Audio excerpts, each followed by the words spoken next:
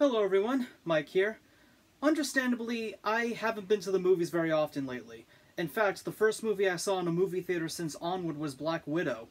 One of the movies that I really wanted to see in 2021, other than those in the MCU, was a film called Reminiscence. It's also available for HBO Max, so this was my first time using it as a streaming service, and I'll say it was well worth it. Reminiscence is a film directed by Lisa Joy, which marks her debut as a director. Prior to this, she has worked as a writer and producer for Burn Notice and Westworld. She will also be working on an upcoming TV adaptation of the Fallout video game series, which I didn't know about until recently.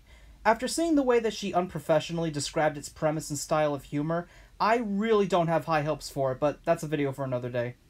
Reminiscence stars Hugh Jackman as Nick Bannister, a private investigator in a dystopian version of Miami that has been devastated due to wars and extreme flooding.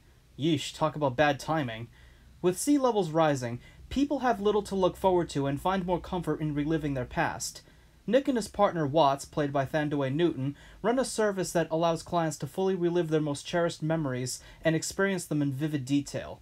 How this works is that they are semi-submerged in a tank of water, and their memories are digitally portrayed in a way that fully constructs a scene almost like a stage play, for lack of a better term. As Nick and Watts close up shop, a walk-in client asks for help in finding her missing keys by using the machine. After taking her in, Nick later meets the woman named May at the lounge that she sings at the following night, and the two instantly hit it off. When May goes missing, Nick becomes obsessed with finding her and accesses the memories of others in order to find her, but soon discovers that she is connected to an elaborate criminal conspiracy. I have to say that this is an awesome setup, and it deals with some interesting themes such as nostalgia and how we are more connected to our experiences in the past rather than our optimism for the uncertain future. The film does have its moments where it does explore those themes, but it constantly juggles them with the clumsy world building.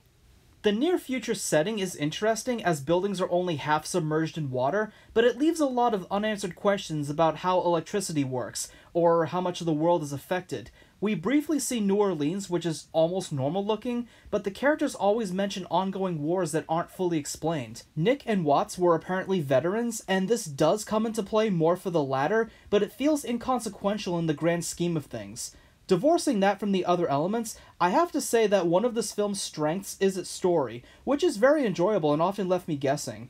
It's one of those things where the main character is very perceptive to subtle things, and while I hardly remembered the clues before they were relevant, it's just enough to give slight aha moments without becoming excessively convoluted. With this much attention to detail in the story, it makes me wish that some of the other elements in the film had just as much of an impact. I will say that the overall cinematography is great and features a lot of good panning shots and angles where you can appreciate the atmosphere and visuals. While people were torn on the choice of casting, I think it works fairly well. Hugh Jackman isn't too bad in terms of his delivery, but he does have a great voice for the role, and Rebecca Ferguson as May is a very eclectic character, and I thought it was an interesting take to show multiple sides of her from the perspectives of other characters.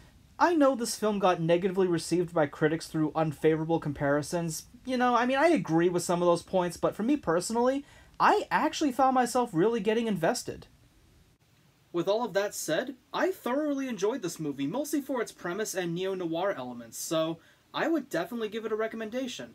It's worth watching once or maybe even twice, so I would give it a thumbs up.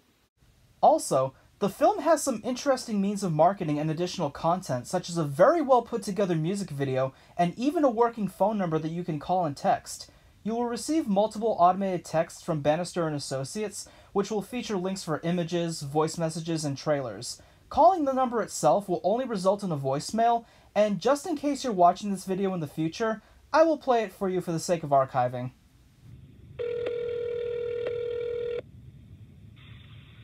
We're not available right now. No, not like that. Well, you gotta say the company name first. How the hell are they gonna know? They called us, Watts. They know who we are. Nick, just do it right, or don't do it at all. All right. You reached Nick Bannister from Bannister and Associates, a reminiscence service where your memories are brought back to life. Unfortunately, we're not available right now, and appointments are on a first-come basis. Text us your name, and we'll get back to you as soon as we can. Thank you. Have you seen it yet, and what films are you looking forward to once we can safely return to theaters? Comment down below and let me know, and as always, subscribe to me if you want to see more. Take care.